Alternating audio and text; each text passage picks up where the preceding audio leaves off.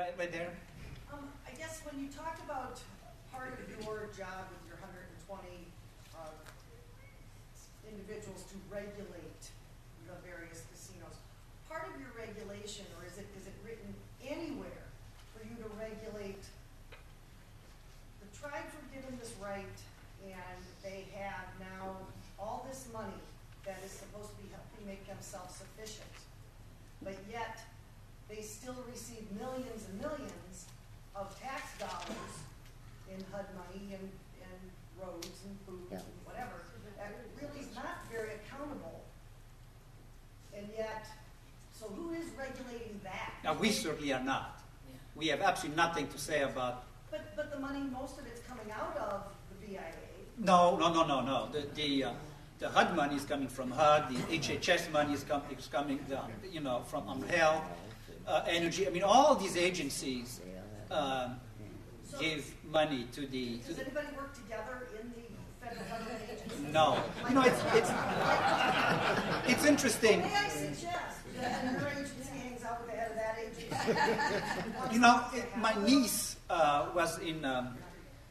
was at a summer project a couple of years ago, working for a law professor, and he wanted to find out what money from the federal government came to the tribes in Montana. And so she asked for my help, and I said, well look, and we can do it. There was no one, unless you're going to go, and the tribes are certainly not going to tell you. You could go there, but that's not going to help.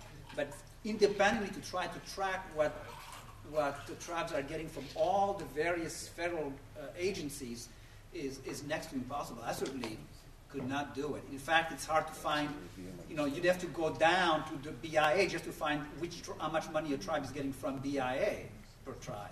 So that's fairly difficult. Don't you find it a little odd that our federal government is giving millions of dollars to tribes and they don't need to be held accountable about how it's being spent? No, it's our money that we're they are being held accountable by the various agencies for the respective monies that they're getting, I'm sure. That's a question of audit. Well, I'm sure they're not. Well, they're supposed to be.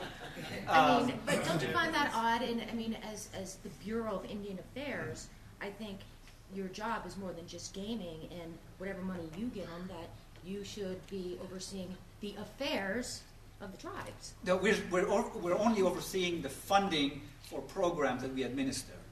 So in other words, if we give them money for roads, we're going to make sure they're spent on roads. But if they're getting money from HUD for building houses, we're not, that's HUD's job. Well, that goes back to the comment that maybe all these different agencies need to get together once a month and talk about this. Yes.